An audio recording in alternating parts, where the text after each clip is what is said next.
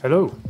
Today we are looking at an iPhone 13. Actually, this is a 13 mini and it's my wife's phone. She loves it. It's a tiny one. It's the last mini iPhone that Apple released, so she doesn't want to give up on it. The problem with this one is that the battery is at 84%. This is not a bad battery health percentage, but taking into consideration that this is a mini and it has a small battery, it barely lasts a day. So I purchased a battery from Apple through the self-service repair program. The phone should retain the battery health information. Usually with a third-party battery or any other type of battery except from Apple, you can still use the phone as usual, but you cannot see what percentage the battery health is at, and I really wanted for this phone to have that feature. Let's see how this goes. So I also bought a couple of screen adhesives, so this should also retain the water and dust resistance. I also received a few extra screws. I also saw that Apple sells display adhesive cutters. I don't know how to use that. I guess we'll find out.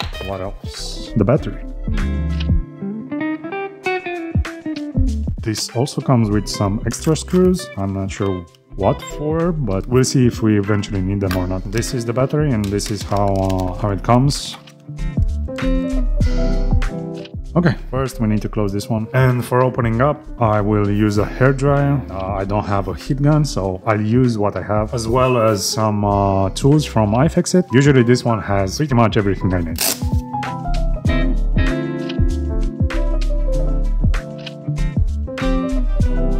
First, we need to unscrew these and then hit the screen up, and then I guess I'll use this suction cup. We'll see how it goes from there.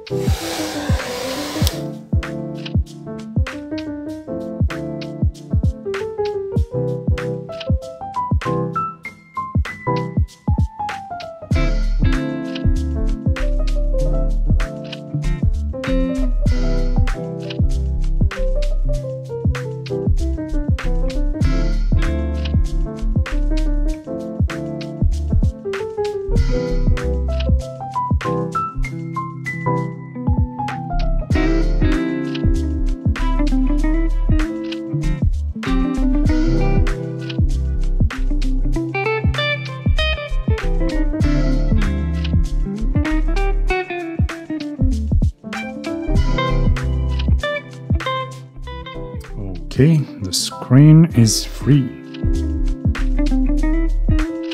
Now the battery, I guess.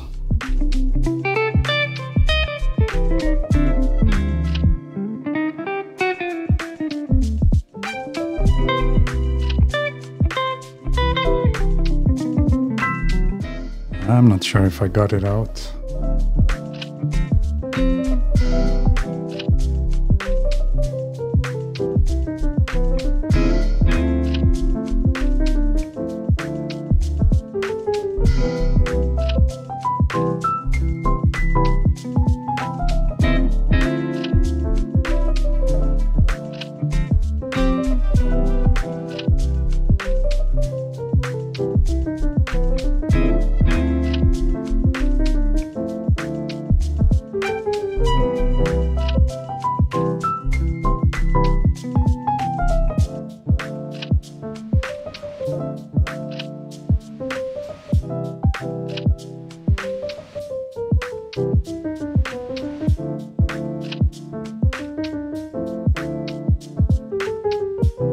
Okay, so this is the old one. By the way, if you want to have like some sort of discount to the battery bought from the self-service repair, you can send the old one to Apple and they will give you money back. I'm not sure exactly how it works. I have to see for myself. Okay, so here's the new one.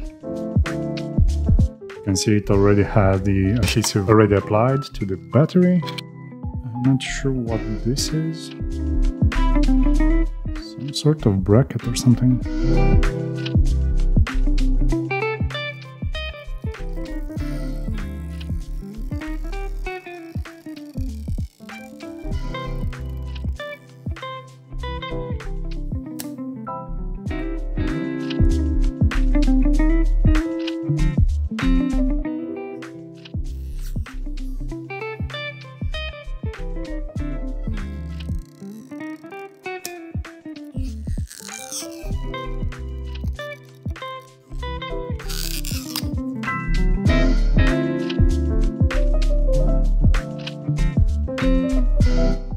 carefully peel the protection for the adhesive. What I like to do is first plug the battery in carefully and then place the battery in the permanent position.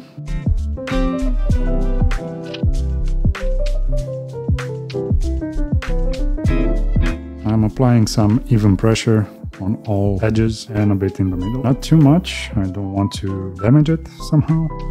I'll take my Q-tip again, soak it in IPA. Let's just get rid of any evidence that I've been here.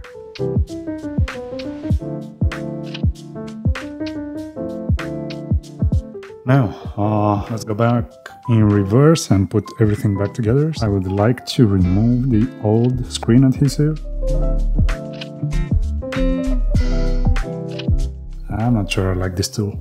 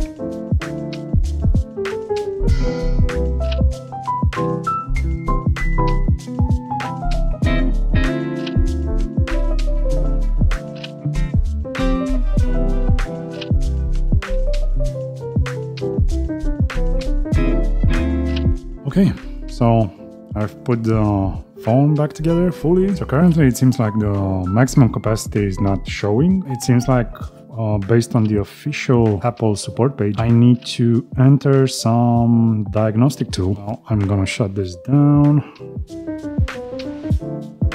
So I need to press the volume up and down at the same time and then plug in the charger.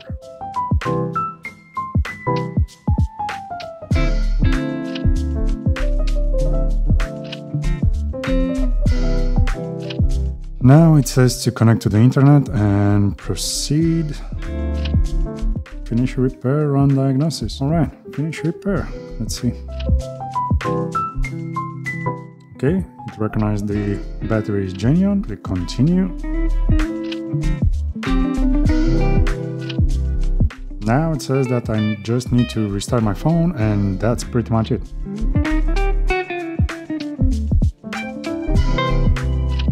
And there it is, 100% battery health. So this worked flawlessly. Now, I have to say that the most annoying part was to deal with the adhesive for the screen. Other than that, it seems to just work as it should. I hope you enjoyed this video. Thanks again for watching, and I'll see you in the next one. Bye!